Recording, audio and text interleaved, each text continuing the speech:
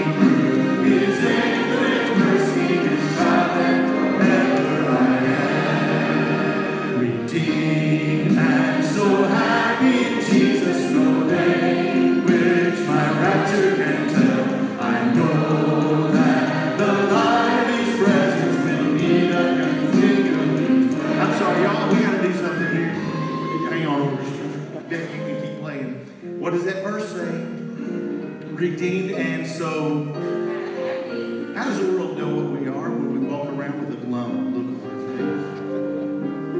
I'm redeemed. I have a difference in my life and in my heart from what Jesus has done for me. Are you really happy in the Lord? Man, He's given you the next breath.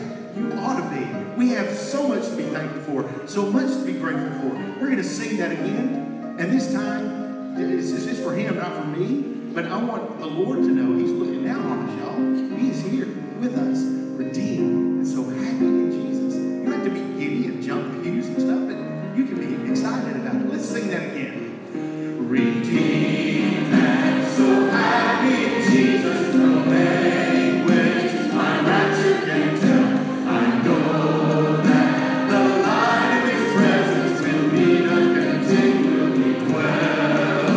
Redeemed, redeemed, redeemed by the blood of the Lamb. Redeemed through His infinite mercy, His child and forever I am. I think of my blessed Redeemer. I think of Him all the day long.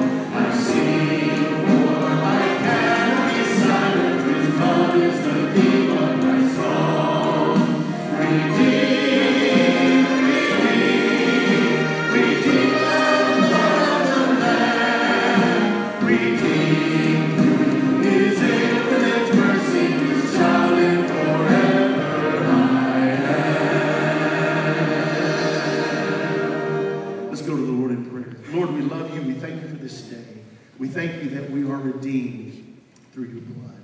And Lord, we have so much to be grateful, to be thankful for. Lord, you have provided for us as a country, as individuals, as families, and Lord, as a church. We have the opportunity now, Lord, to give back to you what you have given to us. And Lord, I just ask that right now, you will just, as we give, that we'll give cheerfully. We'll give with glad hearts, knowing, Lord, that you are in total control. And Lord, that you love us. And Lord, that you're going to take what we're giving and you're going to use it for the furthering of your kingdom in this place and around the world. And Lord, I ask that right now we will give, Lord, out of grateful hearts. Thank you for the opportunity to be in your presence, to be in your church with your people. And God, for the opportunity to live in a country where we can do that freely. And Lord, may that ever be so. We love you and we thank you. We praise you. And it's in your name we pray. Everybody say amen. Thank you. You may be seated.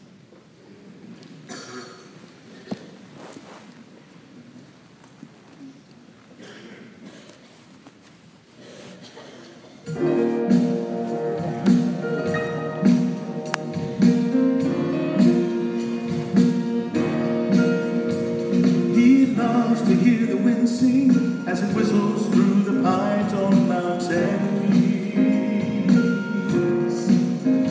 He loves to hear the raindrops as they splash to the ground in a magic melody. Oh, and he smiles in sweet approval as the waves crash to the rocks in their harmony.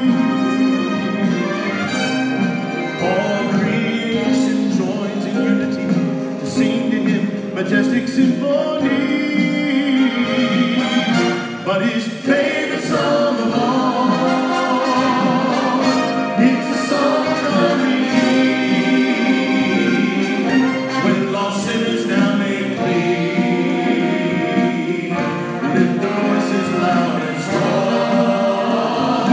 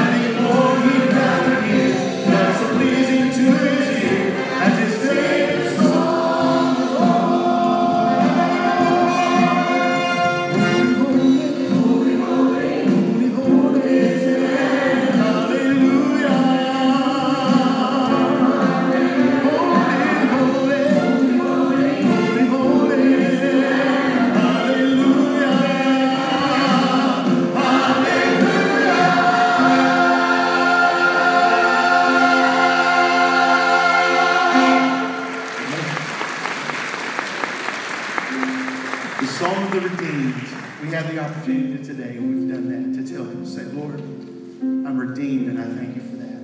And I want to proclaim to you that I love you, Lord. Let's sing that together. I love you, Lord. And every voice singing, I lift my voice to worship you. Oh, my soul, rejoice. Take joy, my King, in what you hear. May it be a sweet, sweet sound in your ear. Lift your voice again to everybody singing. Say this. I love you, Lord, and I lift my voice to worship you. Oh, my soul, rejoice. Take joy, my King,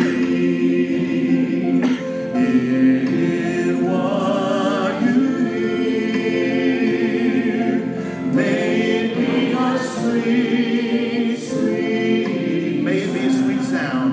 May it be a sweet, sweet, one more time. May it be a sweet, sweet sound in your ear. I love you.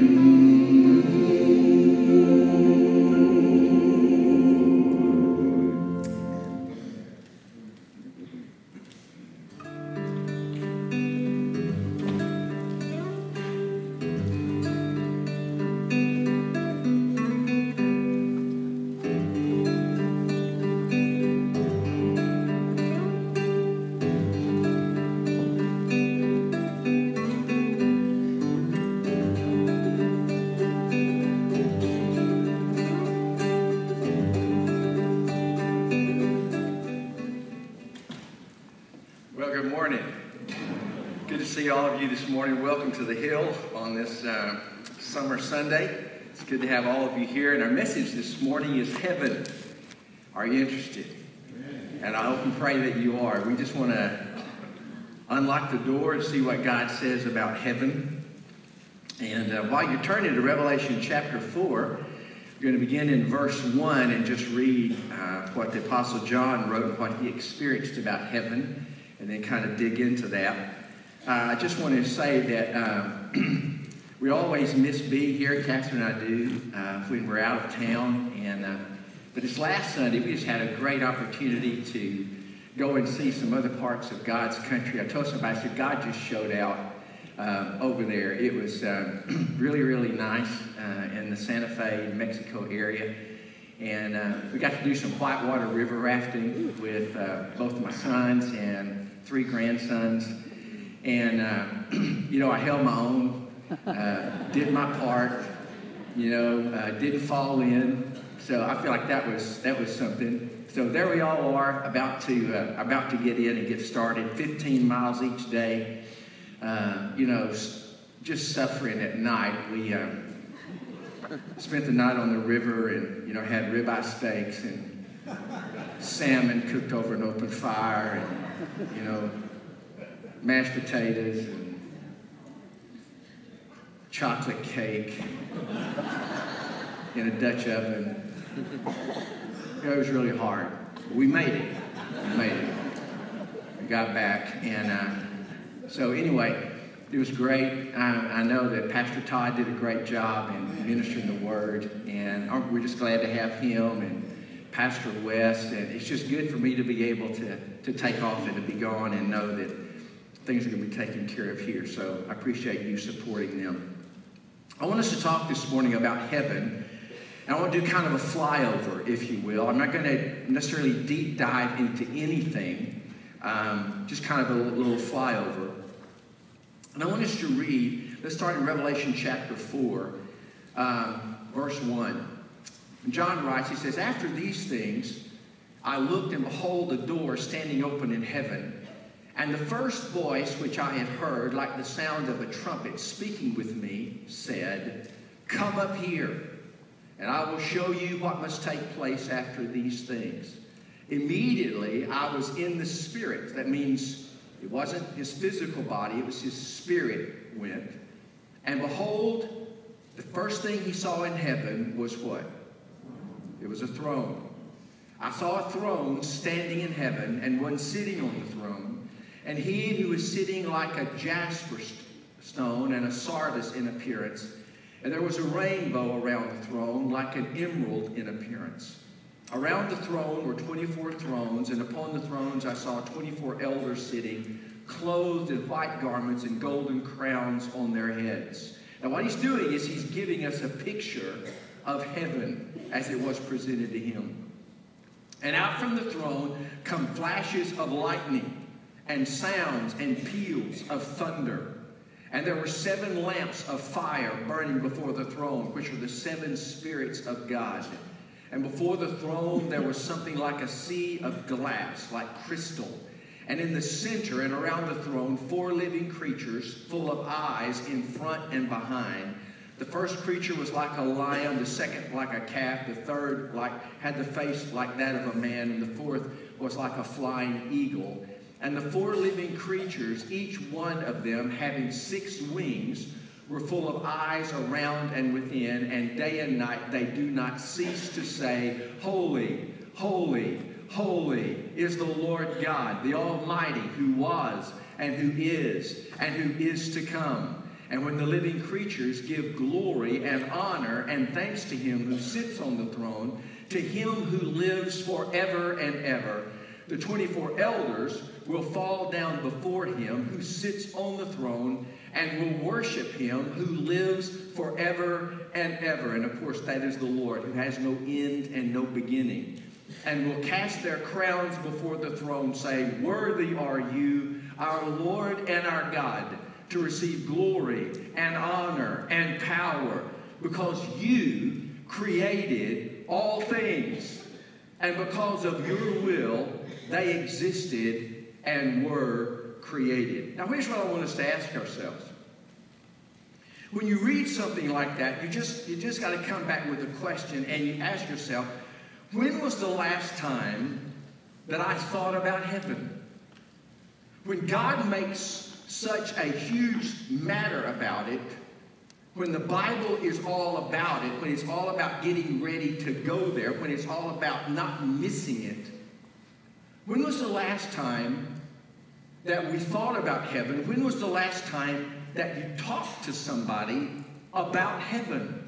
You just need to think about that and ask ourselves, how important is heaven to me? You know, I don't mean at death. I mean, if I was facing death, I think all of us would say, well, I certainly want to make heaven and not the other place. And so for us, that would be really important at the point of death. But the thing is heaven longed for as a location that you want to go there. You want to be there.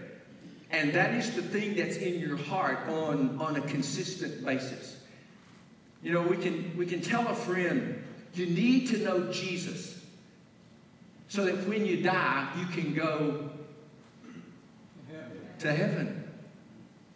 But how is that going to be? And this is the thought that I had. How is that going to be effective with them if they have no idea what you're talking about? They have no means of relating to that. And so the whole thing is that God, through this message, what I want to do is I want to kind of prepare you and me to talk to somebody about heaven, to be able to tell them what heaven is like from the viewpoint of Holy Scripture. God doesn't tell us everything, but he tells us enough to want to stir us up to want to go there and to be there. So if you look in your life point outline, number 1, the first thing that I think we ought to tell somebody about heaven is there are no round trips. There are no round trips to heaven or hell. And the reason I say that is because there's a lot of misinformation out there floating around in our generation and for the last several years about heaven and hell. And it started coming out in books, if you remember sometime back. It's back around 1995 that I first started being aware of this, and maybe you did as well. You know, when the New Age movement started. You remember that? New Age stuff all started coming out, you know, and What's Your Name was out on the limb, you know. And so there's a lot of this hocus pocus that started coming out. And what happened was it began to infiltrate the Christian community. Because there started to be a plethora of books coming out, and there was a lot of misinformation. Really, it's misinformation, it was lies. Because Satan is always desiring to pull people away from the truth. And there was a lot of misinformation about life after death. This whole thing about people going to heaven and going to hell and then coming back. And I just want you to know, I don't buy those books, never have. About, you know, near-death experiences where somebody says that they went to what they called was heaven or to what they called was hell, and they came back, and now they've written a book about it to tell you about it. There was a book that came out, and the author was Kevin Malarkey, which I thought was appropriate. And it was co-authored by his son, Alex. And the title of it was The Boy Who Came Back from Heaven. And it was a bestseller, and it was all a lie. Not an ounce of truth to it. Alex's mother, Beth, came clean with the community and with the news agencies. She went public. This is what she said. She said, it's all a lie. All of it is a lie. It's malarkey, she said. None of it is true. And my son, who is now quadriplegic from the accident, is mortified and embarrassed that his father is telling lies. He didn't die, he didn't go to heaven, and he didn't come back. It's all a lie. Now, the amazing thing is, the evangelical printing community didn't kill the book and pull it off the shelves because it was a cash cow. I mean, it was selling like crazy. And so they didn't do that. Kevin came out a little bit later when he turned 16, and he made a public statement, and this is what he said. I said I went to heaven because I thought it would get me attention. I didn't die. I didn't go to heaven. And when I made the claims, I had never read the Bible. People have profited from lies, and they continue to. And this is what he said. They should read the Bible, which is enough. Isn't that amazing? Now, how do we know? How do you know that what I'm telling you is true? That you don't just take it because I'm up here saying it. How do you know that it is true that you shouldn't waste your money on books about people who say that they've died and gone to heaven or died and gone to hell and came to tell about it? How do I know that those are deceptive lies of the evil one? How do I know that? Because of the Bible. Hebrews chapter 9, verse 27. And just as each person is destined to die once, and after that comes judgment, so Christ died once to take away sin. There's no round-trip tickets, ladies and gentlemen. You don't die and get to go experience heaven and then come back to get a second chance so you can believe and make a decision. That's one of the messages that we need to share with our friends and our loved ones. There is no second chance. There's no second opportunity to make a decision for Christ. The only one who's ever gone to heaven and come from heaven to tell us what it's like is the Lord Jesus. He's the only one who the Bible says has come down from heaven. When somebody say, well, didn't the Apostle Paul get taken up to heaven? Yes, he did. But he was forbidden to say anything about it. It seems as though that the only one who is permitted to talk about heaven is the Lord Jesus Christ, and then what he tells us then through scriptures such as Ezekiel and through the book of the Revelation of Jesus Christ. So don't waste your money on books about trips to heaven because they're fakes, and they are designed to pull you away from the truth. They're designed to give you false hope. They're designed to blind your eyes. Now, number two I want to share with you is this: what heaven is. We're talking about what heaven is. Heaven is a lot of things. Well, I don't want to go there. Because I'm born again. How many of you know that you're born again? Raise your hand. You know, amen. Listen, you know what's in heaven? Your Father. He who loved you before the foundation of the world. He is the one who set his love on you. He is the one who sent his Son to die for you. He is the one who called on the Holy Spirit to chase after you and to corner you and me and to break our will and to make us willing to come to him. Can you say amen to that? Amen. That's who's there. Your Father is there. He who made you and formed you in your mother's womb. Our Savior is there. Our eternal family is there. Our brothers and sisters in the Lord, our moms and our dads, our sons and our daughters who have died, but who had trusted in Christ and are gone on before us. There's a book in heaven. It's called the Book of Life. And my name is there. And if you've been born again, your name is in heaven. Your name is written down on one of the pages of the holy book, the Book of Life. And that book declares, when the book is open, it will declare, saved, born again, redeemed, God's own, released from judgment. Can you say amen? That's what is there. Our inheritance is there. My room in my Father's house in the New Jerusalem is there. And Jesus is making it for me. My reward is there. And yours is as well. And the truth in your outline, everything we will have for eternity is in heaven. The Hebrew word for heaven is shemayim. And it means the heights. The Greek word for heaven is Uranus. And means highly elevated. And so when the Bible talks about heaven, it talks about three heavens. As in 2 Corinthians 12 in verse 2, it says, Paul was caught up to the third heaven. Let me give them to you. The first heaven is the atmospheric heaven. It's in Isaiah 55 in verse 9. And it describes the air that is around us and above us. That's the blue sky that we see. That's the atmospheric heaven. And then number two is the stratospheric heaven. A $30 word that means where the planets and the stars are. That's Psalm 19 in verse 1. The heavens declare the glory of God. When you see the universe, when you see the Milky Way galaxy and all the millions of galaxies of this universe, they declare a creator.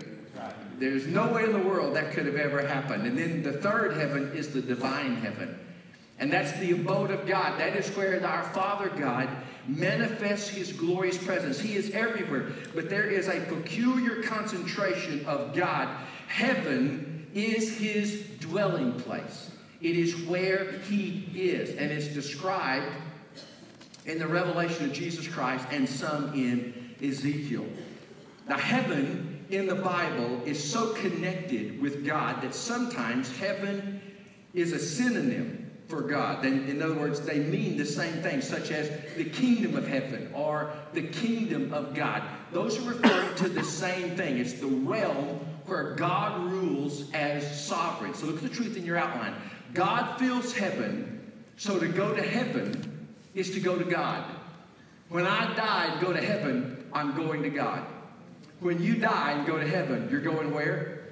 You're going to God, because he fills heaven. And then the third thing this morning is that heaven is a location. Look at the truth in your outline. Just to say it biblically, heaven is a location.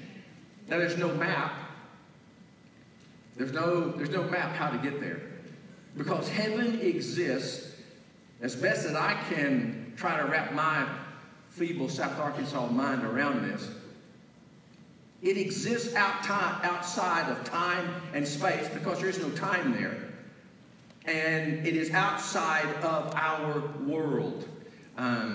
Whenever the Bible talks about heaven, it always uses the term, two-letter word, up.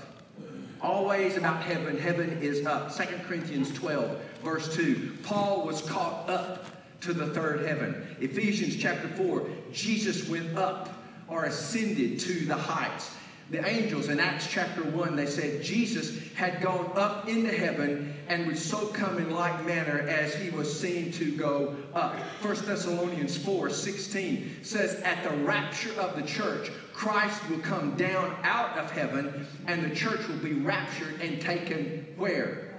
Up into heaven. So wherever heaven is, it's up. Look at the truth. Heaven is a realm outside of ours, and the Bible says heaven is up. So how far is heaven from you and me biblically? Well, Pluto, the planet Pluto, is in our Milky Way galaxy. It is several billion miles away, and if you went all the way to Pluto, you still wouldn't see God. You still wouldn't be in heaven. You get away from our solar system, in other words, our sun and the planets that are going around, you get away from that, you go out into the Milky Way galaxy. Alpha Centauri is 20 billion miles from our solar system. The North Star, which you see in the sky, right? 400 billion miles from us, and we're looking at that light. The star Betelgeuse is 880, this is in our galaxy, 880 quadrillion miles, and that star is 200 million miles in diameter. If you were to put it where our sun is, it would swallow Venus, Mars, Mercury, and Earth and come almost to Jupiter. It would just virtually swallow our solar system. And that's just our Milky Way galaxy. And there is an infinite number of galaxies in the universe just like ours, the nearest being Andromeda, which is 1.5 million light years away, and it is traveling at a speed of 186,000 miles a second. And each of these thousands of millions of galaxies, in which there are no less than 100 million stars or suns. It's huge out there. Now here's the question I want to put in your outline. How can evolution possibly explain a wonder like that? That's why the Bible says the heavens declare the glory of God. God made all of that, and you haven't even got to him when you get to the end of that, wherever that is. God is beyond that. So once we go as far as we can go outside our galaxy and beyond this infinite number of galaxies, we never reach heaven. And yet Jesus turned to the thief on the cross who called out to him and he said, today you will be with me in paradise. Jesus said, you know how fast you're going to get there? Just like that. So how is that possible? Well, Jeremiah 23:24 says, God said, do I not fill the heavens? Let me tell you something. While I was trying to get this message together, I almost want to sit on the floor and just go to blubbering. I quickly can get beyond my abilities. I'm trying not to do that. Just to stay right here in the reading and all this. But here's the truth. Heaven and earth coexist in two completely independent realms. This is the best I understand it. There are angels here this morning with us. Would you agree with that? They've been with God's people all through the ages. Hebrews 1:14, angels are spirits sent to care for the people who will inherit salvation. So our Lord Jesus Christ is here with us today, right now. Angels are with us. God our Father is with us. We could die right now. If I was to drop dead on this platform before my body crumpled to the floor, I would be with him.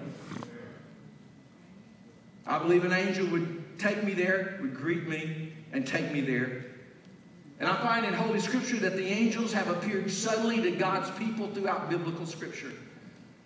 And the Bible says they would appear, and then they would be gone as quickly. As it was with Simon Peter, you remember in Acts chapter 12, verse 7 and verse 10. Peter was in prison, and suddenly there was an angel beside him and kicked him in the side. I assume that was gently. And woke him up, let him out. The doors just opened and the gates opened, and he let him out and finally into the city street, and then suddenly the angel was gone. Why? He stepped back over. He stepped right over out of earth, right into heaven. And then there were Samson's parents, visited suddenly by an angel in Judges 13 and 10. And when they made a sacrificial offering on a rock to the Lord, the Bible says the angel then went into the flame and he ascended up into heaven, and suddenly he was gone. So one day heaven is going to invade this universe. Heaven is going to come down, but for now, heaven is up. It's in another dimension. There is travel from heaven to earth, but it is always from there to here. And it is by command and will of the Lord. There's only one way to travel from here to there, and that is to die. But when we die, it is to be immediately with Him. And so number 4, what is heaven like? What heaven is like? Well, Ezekiel 1 says, it is wheels within wheels and fire and lights and spinning things, which, as best I can understand it in reading from different theologians, that is a picture of heaven as a war machine gearing up to bring judgment, which is what the book of Ezekiel is about, the coming judgment of God upon the land. But in Revelation, in our text, Revelation chapter 4 and verse 1, the Bible says there's this open door. So a door to heaven opens. After these things I looked, and behold, a door standing open in heaven. And the first voice which I hear like the sound of a trumpet speaking with me said, come up here and I will show you what must take place after these things. In other words, after the things on the earth. After the time, because what you've just gotten in the first 2 chapters of Revelation is the church age. It's all about the churches. And then it says in chapter 4, let me show you what's going to happen after these things. After the period of the church, after the day of the church, when it enters into the tribulational period, when the church is raptured out. And he says in chapter 4, come up here. In other words, when the church comes up, when the church of Jesus Christ is raptured into heaven, then when you start in Revelation chapter 4, you start seeing everything that's going to happen. And you get these pictures, there are these stones that are in heaven, and they represent the richness, these beautiful jewels that are in heaven that he describes. There's the rainbow, which is a picture of God's faithfulness that God put there, and he told to Noah, he said, I put my bow in the cloud, and I promise you that the flood will never again come upon the earth. So the rainbow is always a picture of the faithfulness of God.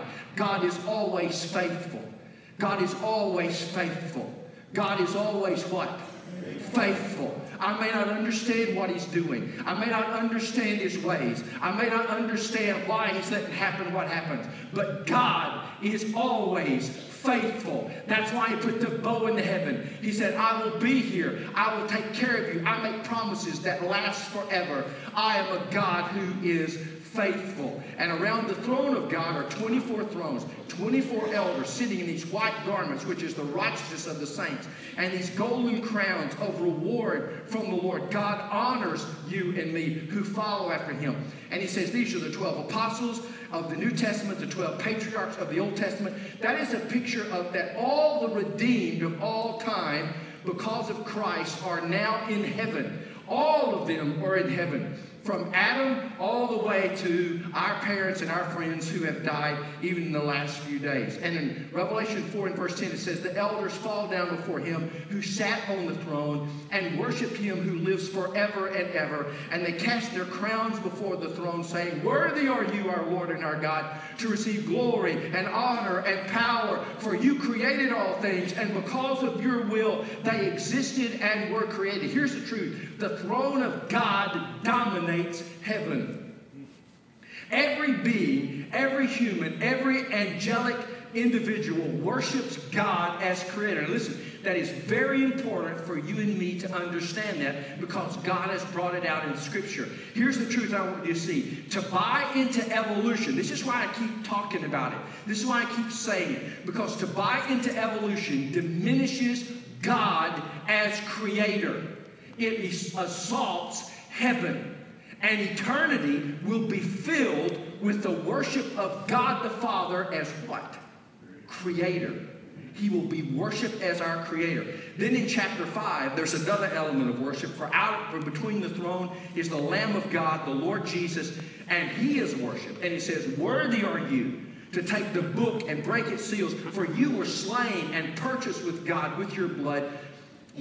you have purchased for God with your blood men from every tribe, tongue, people, and nation. So here's the truth. Heaven's highest activity is the worship of God the Father as Creator and the Lord Jesus Christ as Savior and Redeemer. That's what we're going to do in heaven. You want to know what heaven is going to be about? Heaven is going to be about worship. We're going to be so caught up with looking at the Creator of everything. Him who has no beginning and no end. And we're going to see Him. We're going to see the glory of God in heaven. And it's going to absolutely captivate us. Now, number 5, the big change. Revelation chapter 21 and chapter 22. There's this huge change that occurs in heaven. 21:1. Then I saw a new heaven and a new earth, for the old heaven and the old earth had disappeared. That's our earth now, our universe, the Milky Way galaxy, all this will disappear, and the sea was also gone. Our universe is an atom bomb. The whole universe. It is a universe that is filled with atoms. And we have learned how to split the atom. And when you split the atom, horrible things can happen. Huge explosions. And Peter says in 2 Peter, someday the elements will melt with fervent heat. So the Bible says there is coming a day when the entire supercharged universe is going to implode upon itself. And it's going to go out of existence. And God is going to make a new heaven and a new earth. And in Revelation 21 and 22, heaven is described in its final form. It is a physical place because God is going to make a new universe and a new earth, and heaven is going to come into our realm. God is going to make this new universe, He's going to make it heaven. And there's going to be a city. Now, God doesn't say that's the only city. He just says there's a city. And it is the New Jerusalem, the city of God. And it will descend out of heaven and come to this new earth that will have no sea. And it is going to sit there, and it's going to be like the capital of the universe. And all who are saved are going to live in it in physical, glorified, resurrected bodies. And the Bible says God will wipe away every tear from our eye. He will dwell among us. There will be no more death, no more mourning or crying or pain. And in 21:10 and following, it says, the holy city shines like a sparkling gem.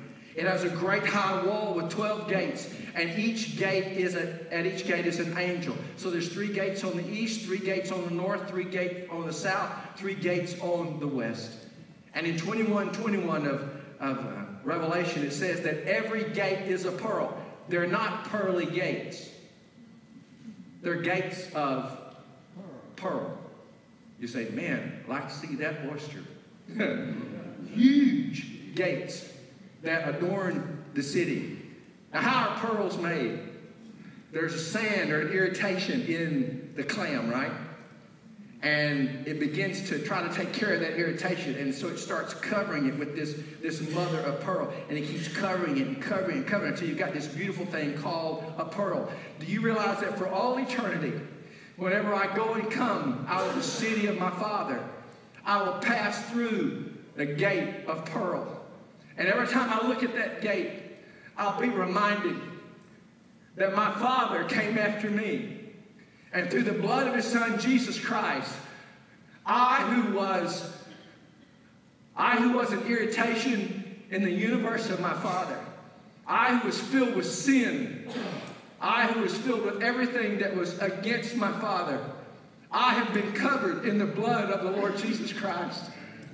And God has made me, who was an irritation, into something of beauty. It's not me, it's Him. And every time I go in and out of that city, every time you go in and out of the gates, you will be reminded there is a Father, and He has loved you, and He has made you into something you could have never made yourself into. Can you give God a hand clap of praise? In 21:16, this city is absolutely amazing. It is laid out on a square or a cube. Its length is equal to its width and its height.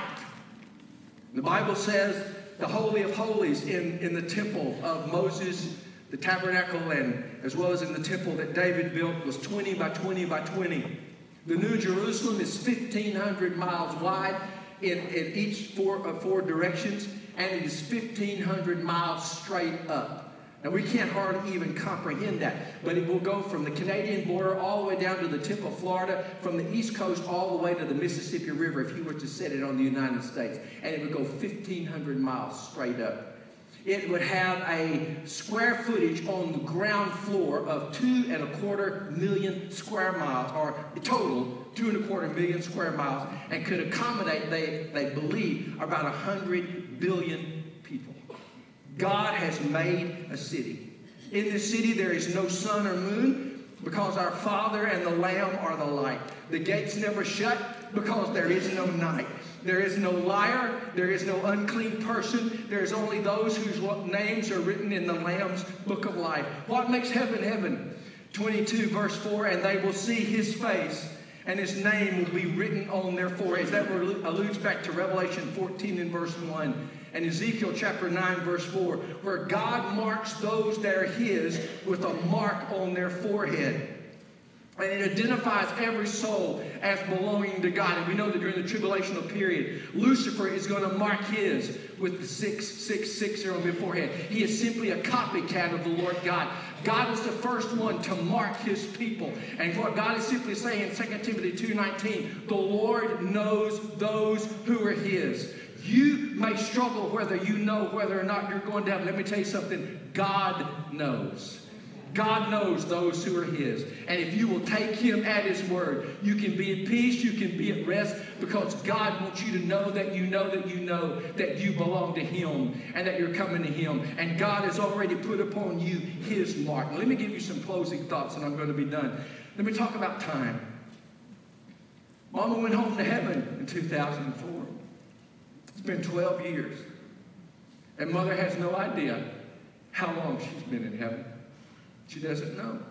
Why? Because heaven is one eternal moment.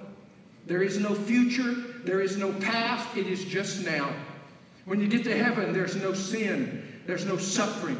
There's no pain. There's no doubt. There's no fear of God's displeasure. There's no temptation. There's no division. There's no hatred. There's no quarreling. There's no anger. There's no more praying. There's no more fasting. There's no repentance. There's no confession of sin. There's no weeping. There's no preaching.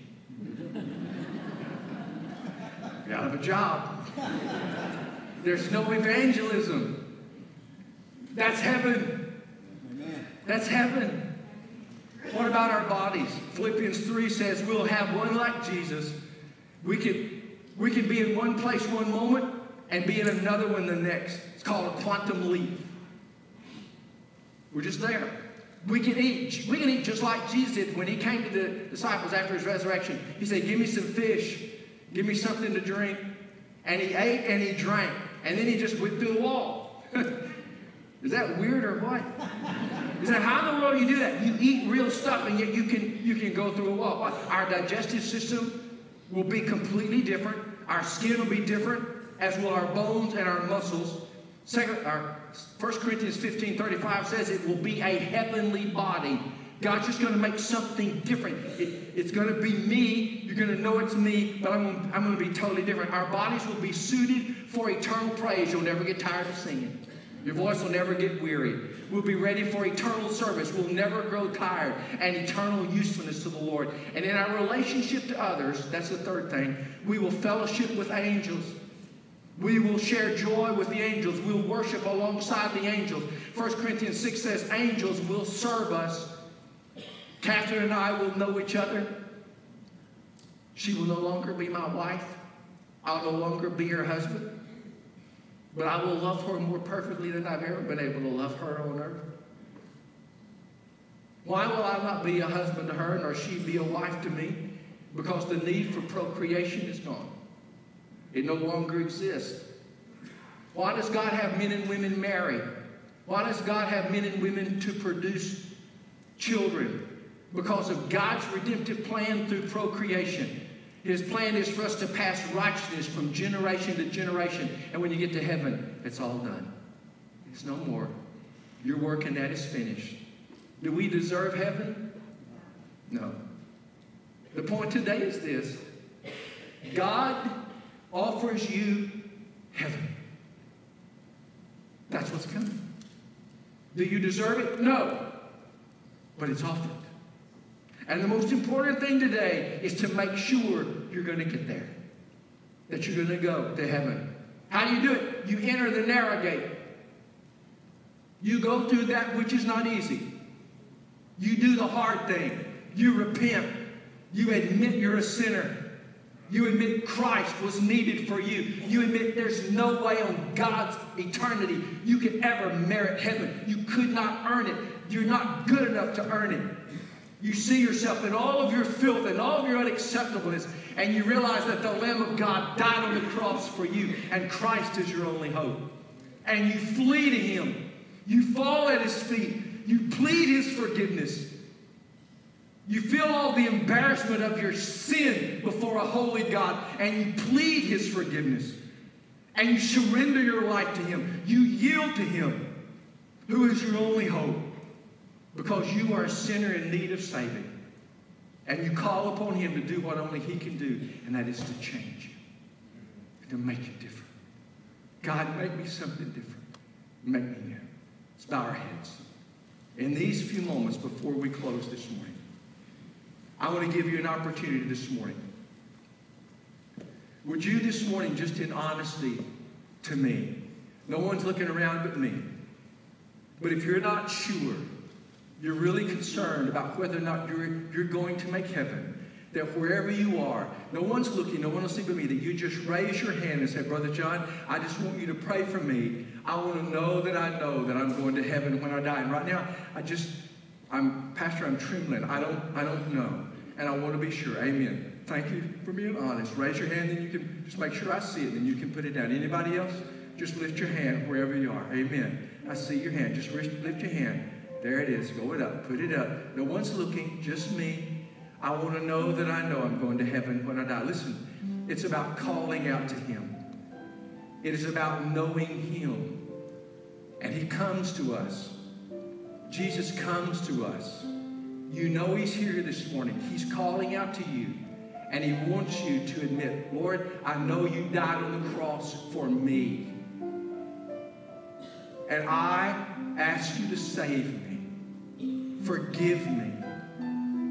Change me. God, change me. I've got to change. And admit to Him, you can't change yourself. Admit that. God, I can't change me. I need you to make me new and different on the inside. God, make me new. I give my life to you. You've got to lay your life in His hands. You got to lay your life in His hands. Lord, take me, use me. I want to come to heaven when I die. I want to be different. I want to come home at that time.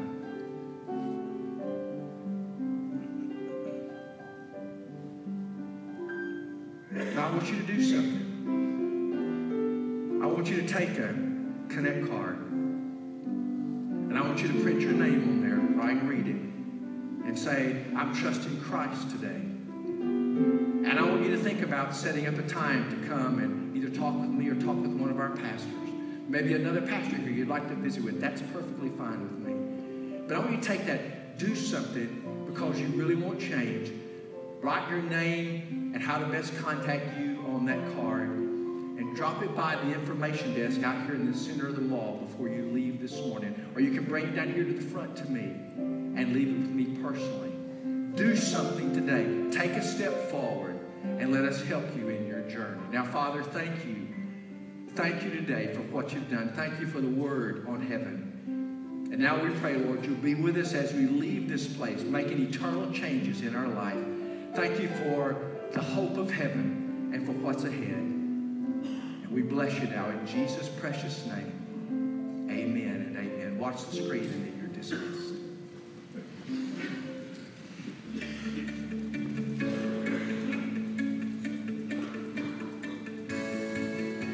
Hey church, I'm Chris Smith, Director of Tech Arts here at Harlingen. If you're ever looking for an area to serve, come see me or anyone at the back, and we'll find you a place on a great team. We're always looking for more people to help.